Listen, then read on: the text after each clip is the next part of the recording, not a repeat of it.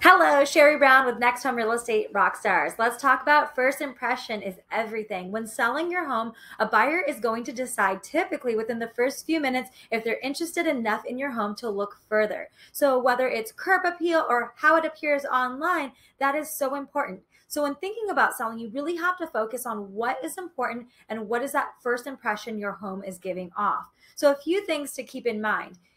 Every single room in the home should have a purpose. That way, a buyer can easily visualize the purpose for that space. If you have too many spaces that don't have a purpose, a buyer may feel the home is overwhelming or doesn't suit their needs because they're looking for something specifically. The other thing is curb appeal. When a buyer is thinking about your home, they're obsessing about it online, they may drive by after work or before work. When they drive by, they have to get that same good feeling inside that they're really excited to see more about the home. So make sure that your door's freshly painted on the outside, you've got nice pretty flowers, your landscape looks great, maybe hose off the driveway. You want to just give that great first impression. You don't have to spend thousands of dollars to obtain this. You can do a couple easy DIY hacks to make the curb appeal look outstanding. Also, when it's time to take photos of your home, you want to make sure that the clutter is minimal. We like to say you want to have a very vanilla home or basic.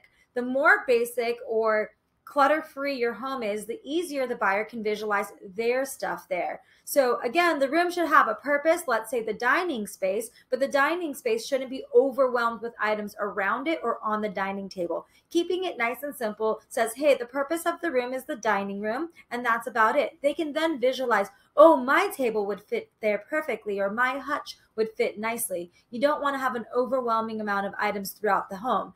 In every bedroom, same thing. If you've got a children's room that has a lot of children's toys, that's fine. But what we like to recommend is put all those kids' toys in one of those tote boxes, stick it into the garage, and hide it for the day of photos. It's different when you walk through a home and see what is in a home versus how it looks online.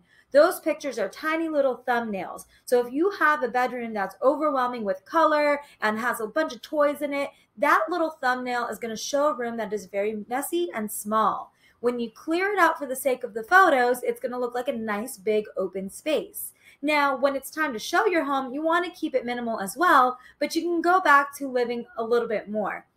So I hope this helps. Remember, first impression is everything, and that's why the most important step to selling your home, first step, is to have a realtor come over to your home, walk you through the home, and figure out what do you need to do to sell and what do you need to do to fix it to sell. Hope this helps. Give us a call if you'd like us to walk through your home. There's never a commitment until you say you want to hire us. All right, talk to you soon. Take care. Bye.